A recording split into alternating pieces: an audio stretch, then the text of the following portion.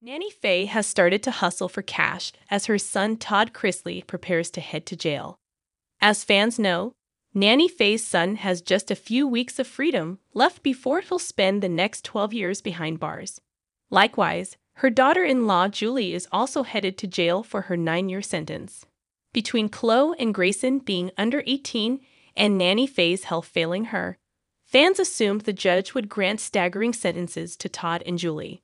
The judge, however, chucked the book at the reality TV couple because they've continued to refuse to admit any guilt for their accused crimes. Sadly, most fans fear that between Nanny Faye's age and her recent cancer diagnosis, she will likely pass away while her son Todd is behind bars. So fans hope Todd is doing what he can to spend as much time as possible with his mother before he spends the next 12 years behind bars. Nanny Faye starts hustling for cash, with Todd Chrisley headed for the slammer, along with Julie, and the reality TV series canceled. Fans wonder what the rest of the family will do for money. Chase and Savannah have healthy social media followings they can tap into. Savannah has her cosmetic business and Chase has his candle business. Likewise, they both have real estate experience. For the time being, Savannah will become financially responsible for Grayson and Chloe.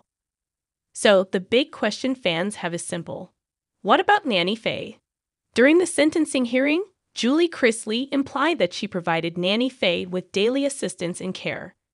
Fans question who will step into that role when she heads to jail. For the most part, fans hope Emmy and Chase will step up considering how precious the bond Chase has with his grandmother is. Turns out, Mama Chrisley isn't letting her age or her cancer stop her from earning her own bag. The Chrisley Knows best star recently reactivated her Cameo profile. And she's using it to hustle for some cash so she can support herself as her son Todd heads to prison.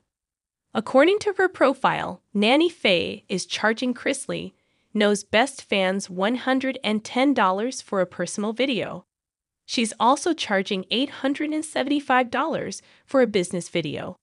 The number of reviews on her profile confirms she's netted over $15,000 before Cameo fees are taken out. This is assuming all 150 plus of her reviews were for personal videos and not business videos. While fans love that Nanny Faye has found a way to earn her own bag, fans are sad that Todd Chrisley has put her in this position. Would you purchase a personalized video from Nanny Faye? Let us know down below.